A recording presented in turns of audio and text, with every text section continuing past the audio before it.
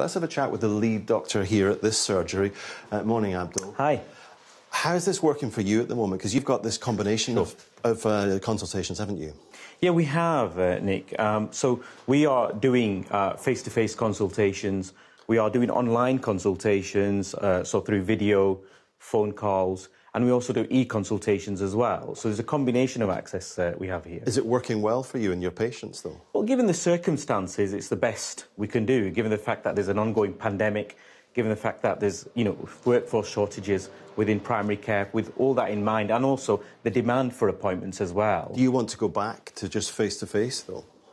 I think it's what's right and what's safe. So there's an ongoing pandemic. We have to provide face-to-face where it's required, and it's best to do that. At the same time, we have patients who would want remote consultations, video, or on the phone, for example, where they're working perhaps away, they're on holiday, but at the same time, they want access to me, their own GP, rather than somebody where they're working, for example. So what I would say to people about GP appointments is that, look, we will do our best. We are doing our best to cater for as many patients as we can, but we have to realise that with these challenging circumstances, there's fewer GPs than ever.